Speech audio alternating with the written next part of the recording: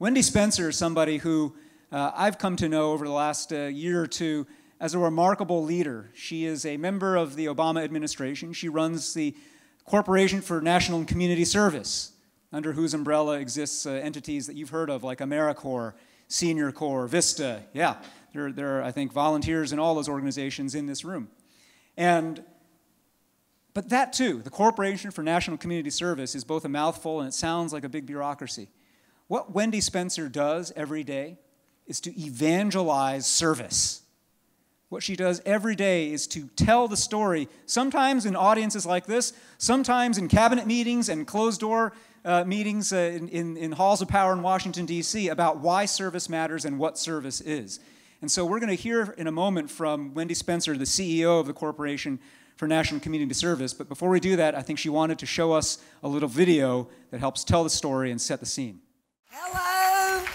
Hello, fellow students of Citizen University. I feel like a student today. I've learned so much. And I hope we can all graduate. I hope. This is going to be great. I hope you enjoyed that. If you looked at those images like I do, you saw a lot of images. You saw some things that are troubling. You saw disasters. You saw despair. You saw suffering. But you also saw building, rebuilding, repair. You saw people being rescued. You saw hope, I hope.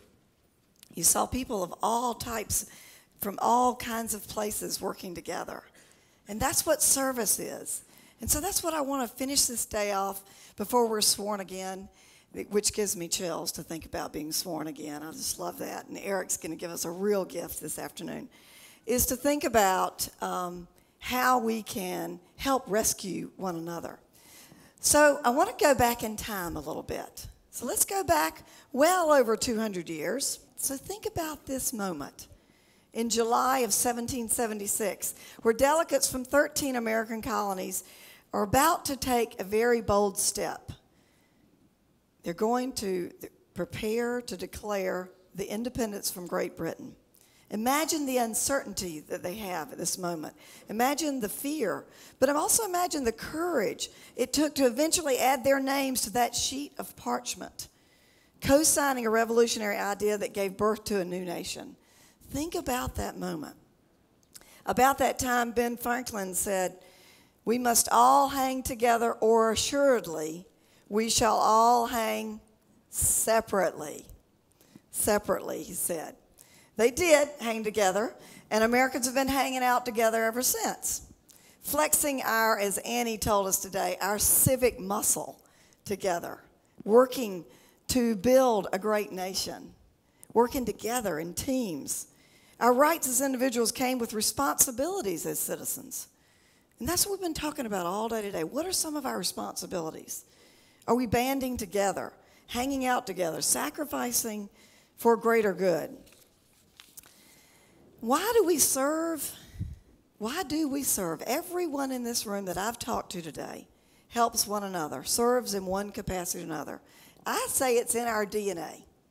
I say it's right in our DNA. Service is written right in there. Think about it. See that? See, you didn't know that, did you? A science lesson here today. It's right in there. It's one of the components of Americans. Just think about the fact that we have a federal agency to advance service and to support local organizations with a great recipe for human capital support. At the Corporation for National and Community Service, I have the privilege to work alongside and lead about 5 million Americans. Here's how we break that down. About 75,000 AmeriCorps members and Vista members and AmeriCorps NCCC members. About 340,000 Senior Corps volunteers. We have the days of service. We sponsor 9/11 Day of Service, Martin Luther King Day of Service. About 760,000 Americans serve on those days. And in addition to that, we have volunteers who come in extemporaneously, spontaneously, episodic. 4 million Americans serve alongside our AmeriCorps members and our Senior Corps volunteers. And I'm going to tell you good news. That's up 500,000 over the previous year with the same number of formal participants we have. That's a good trend. We went from 3.5 million to 4 million Americans serving. We're working in 70,000 locations across America. 70,000 locations. So what that means is just about any place I step into or out of, any door I step out, I could holler, AmeriCorps, Senior Corps, are you out there? And someone will shout back, I'm here. I'm going to give this a try. This is risky for me to do, but I'm going to give it a try. And if you're out there, when I ask you, say, I'm here. AmeriCorps, Senior Corps, are you there? They're here. Excellent. I'm batting 1,000. Whew. Good. You didn't make a liar out of me. This is great. Thank you. You are serving either as a AmeriCorps member or you're an alum. I've met several of you today, and I just love that. You're serving our country in a wonderful way in supporting local organizations. About 64 million Americans volunteered through a formal organization this past year. It's pretty amazing. On top of that, 65% of our population helped one another, did favors for neighbors through less formal organizations, or not through an organization at all, but just supported people they love or care for. But you know what I've learned today? Not to take this for granted. Not to take our citizenship for granted, not to take volunteerism for granted, both from Jose and from Laura, who talked about us and their stories, that we shouldn't take this for granted. Because volunteerism, as I've grown up from a small child serving in my community in South Georgia, I know you all thought I was, with this voice, was from Maine. I didn't know that I spoke differently until I moved the president asked me to serve in April. I was confirmed by the Senate, thank goodness. Whew, what a process that's through. But anyway, I started in April, and I didn't know that I spoke differently until I was speaking with Secretary Arnie Duncan. Asked me to speak with him, read some books on a Wednesday in the summer. And afterwards, and I'll never forgive him for this, he asked 100 kindergarten and first graders if they'd like to ask us some questions. And so one little girl pointed to me, I'd like to ask that lady a question. And she said, where are you from? And I said, oh my, I said, I've just moved to Washington from Tallahassee, Florida. Let me ask you something. Do you think I speak differently? And in unison, the entire 100 children said, yes. And one little girl raised her hand and says, you sound like a cowgirl. I looked at Arnie Duncan and I said, that's the last time I'm doing anything with you, Secretary Duncan. But anyway, I love being different, I guess, from my voice. But the service that you and I know we should not take for granted in America. In fact, it's actually very unique. As I meet people from other nations who come to America and want to study service and volunteerism as we know it, that comes very naturally to us, I'm learning very quickly that service in America is very unique. And it is a privilege to be able to have the freedom to volunteer and work to support one another in the choice organizations that we choose to join or to volunteer with. I met a man from Russia last week at the National Service Learning Conference. And he came up to me afterwards, and he just could not stop asking me a lot of questions about our agency and the work that we did. He was mesmerized. He said, we had a hard time communicating with us. I said, look, don't worry. Most people in New York don't understand me. So I know you from Russia probably don't understand me. But he wanted me to do a webinar with him. He said, we are very interested in what is going on here in America. There were 24 countries represented at the Service Learning Conference.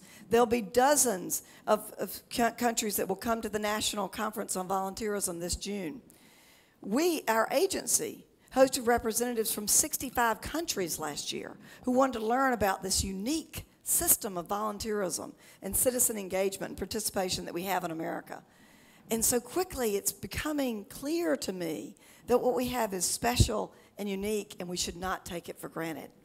And I think that is a very, very important lesson. So I want to share with you just a couple of quick stories, again, about why we serve and some of the reasons we serve. So the first one is about a lady named Maureen.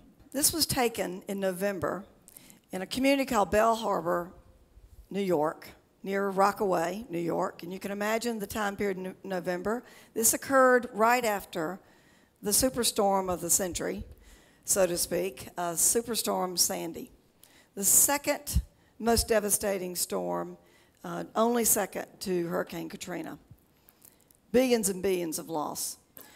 So I was going there to visit some AmeriCorps members and AmeriCorps and CCC members from Washington who had traveled to New York to serve and help the citizens there. And I was going in to meet these AmeriCorps members who were serving in this home that had been completely flooded out.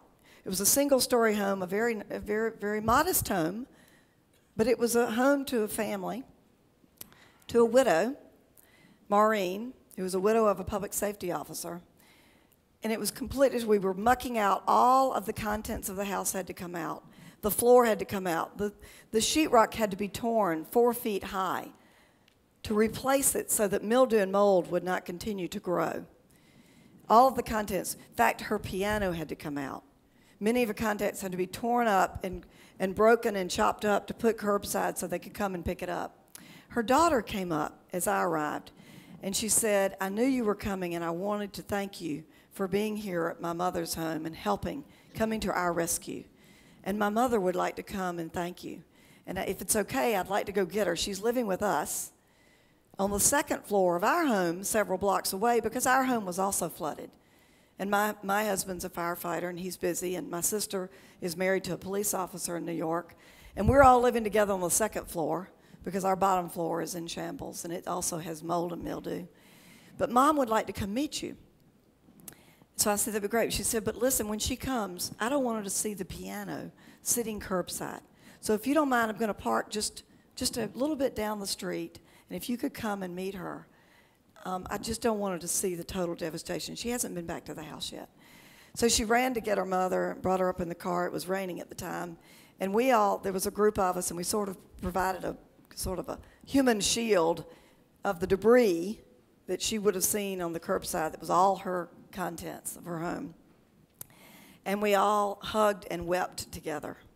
She was weeping of joy that we were there to help, to rescue her home and her.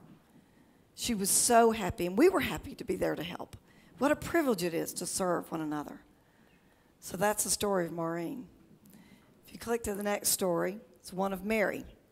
Now, this is a very interesting story. If you know about AmeriCorps and CCC members, AmeriCorps and CCC members are members from age 18 to 24 that band together in teams of 10 or 12, and they travel around the country at a community's request to come and serve, build trails, rebuild homes, do tutoring projects. Whatever the need is in the community, they are trained and ready to serve. They often do disaster work. But on this particular occasion, the team went to Monmouth, Illinois. And they were there sent to do some rebuilding of some homes. And in one case, this team was to rebuild a ramp for a person who uses a wheelchair. So several days they worked rebuilding this ramp. They didn't really ask the questions about why they were rebuilding the ramp. They just did it. That's what AmeriCorps members do. When asked to serve, they just go in and do it. And they do it with a smile. And every day she would repay them with cream puffs, I'm told. So when they finished the ramp, they wheeled Mary out, or she came out, and she took a ride down her new ramp. And she just bawled and cried at the end of the ramp. And one of the AmeriCorps members said, "Why are you crying? This is wonderful. You know, you've got a new ramp here." And she said, "You don't understand." She said, "For the past 8 years, I have not been able to leave my home by myself on my own accord. I've had to have assistance because I hired a contractor 8 years ago, a private contractor, and paid for the ramp to be built. And it was built improperly. It was so steep that I couldn't control it. So I could not leave my home by myself. I had to have help doing it." And she was crying because this was the first time that she was able to leave her home. Isn't that amazing? These members helped her do that. It was just fantastic. The last story I'll share with you is about Dago. Dago is a high school student in Denver, Colorado. And Dago's a pretty neat, average kid. But Dago, he loves building, working on cars. But he also, unfortunately, liked to skip school. So this AmeriCorps team was brought in to help students with their attendance and their coursework and tutor and mentor children. So Dago was matched with an AmeriCorps member named Lily. Lily's job was to make sure that Dago succeeded in school. So she's ready on the first day of school to meet Dago, and he doesn't show up. He skips the very first day of school. She's like, oh my gosh, this is going to be trouble to work with Dago. So she calls his house, and she talks to his mother. Said Dago didn't come to school, and mother didn't know it. She was so busted, so busted. So he comes to school the next day. Now he knows that Lily is actually told on him. So now this is really going to be tough, right? But Lily stayed and persevered. In the Miracle Oath, you actually, it's part of it, I will persevere. But she persevered. He says, Dago, I'm going to stick with you, buddy. And my goal is that you come to school, and you and I are going to work together. We're going to study together, and we're going to overcome any obstacles that you have so that you can succeed. And it worked.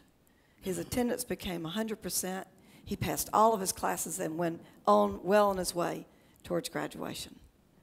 All because he had a partner to help him. So Lily was his rescuer. The AmeriCorps members rescued Mary. The Washington State Conservation Corps AmeriCorps members helped Maureen get back in her home. Maureen's asked me to come back this spring when her home's better, and I'm going to sit on her porch with her and go back to her home, and we're going to share lemonade. And we're going to have a good conversation about service and what it means to her and what it meant to her. So why do we serve in America? We serve because it's needed. While the economic crisis, we're starting to see recovery, thank heavens. There's still a lot of people suffering. And they need their Lily or their AmeriCorps team or their volunteers to help them connect. Our military personnel need support. Over 1 million military personnel will be coming back to America over the next 5 years. If you are a member of the military or former member of the military, a veteran, or have a family member currently in the military or a veteran, will you please stand? If you have someone connected to you, thank you, thank you, thank you. And stay standing if you will. If you will, just stand for a minute. You all are making sacrifices for us. And I believe it's our duty to support you with everything we can do. Whatever your needs are, as you get through, if you're a military personnel or a family member that is trying to be supportive, we need to help you too. And we can do that with programs like the Washington Vet Corps that is helping veterans who are enrolled in colleges throughout the state of Washington. We've got one here, yes. This is a successful program that I talk about all over the country. But we need to help you. So I'm going to commit today that every bone in my body, everything I can do, that we will be there for you. Thank you so much for being supportive with our military families and our military. Thank you. I have great news. The high school graduation rate is actually at its highest in 30 years. It's 78%. We're making progress, folks. We're making progress because we're banding together to get behind our students. You know, I tell everyone, our students, problems in education is an adult problem. We need, as adults, to reach out and help our schools, our teachers, the fabric of our community around education. But we still have a lot of people not graduating, not successful, not seeing success in school, especially with those in low-income neighborhoods. Our Latinos, African Americans are falling behind, and we need to continue to persevere and help and be there for them. And service can do so, which I think is just great. So I'm happy about the fact that service as a strategy can get results. So citizenship is what we've been talking about today.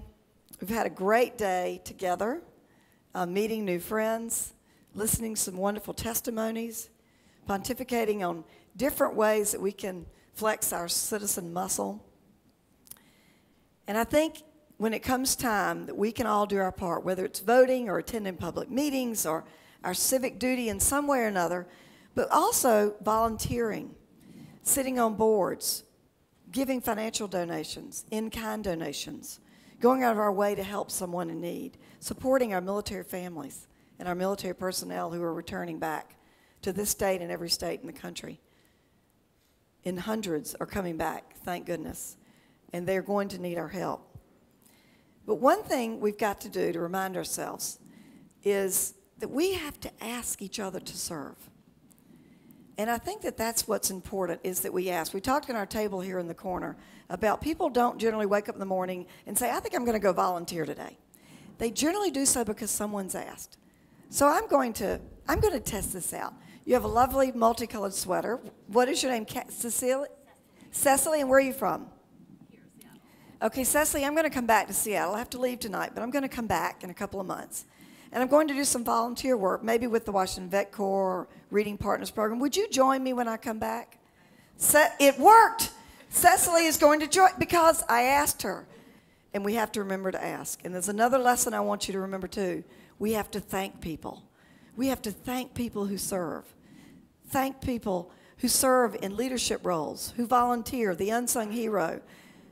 Volunteers will tell you they volunteer because they're attached to a cause or a need, which is true.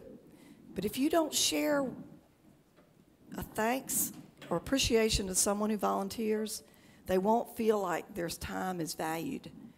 And they will go find another cause if you don't share with them the reason that their help is valued and their time is valued. So all of you work probably with an organization with volunteers. So I'm going to challenge you that on Monday or tomorrow that you think about all the volunteers that you can thank on Monday, and let that be your thank you day. Don't wait for National Volunteer Week, which is coming up in April. Do it on Monday. Will you meet that pledge with me? You will thank your volunteers that you're working with, please? All right, that's a great pledge for us. So in closing, I'm going to leave with some leaders' quotes that I think are very important. It's a privilege for me to serve in this administration, and President Obama, when he asked for me to serve, I eagerly said yes. It was it's a joy and an honor. And when he was preparing for National Day of Service this year for Martin Luther King Day, I love this quote. He said, "When you serve, you change lives, and the life you change most might be your own." How important, isn't that true? Might be your own. About 25 years ago, President George H.W. Bush called on our nation to serve fellow citizens. You know, the 1,000 Points of Light and so many great initiatives like that. And he said, "There is no definition of a successful life that does not include service to others." And I truly believe he believes that to the core, and I've talked to him about service. And then going back to Ben Franklin's word, we must all hang together, or assuredly, and say it with me, we shall all hang separately. So when I ask you this question in closing, and I hope you'll give me a resounding I will you all hang out with me to be a volunteer, a citizen, an American? Will you? I will. Excellent. God bless all of you, and thank you for being a graduate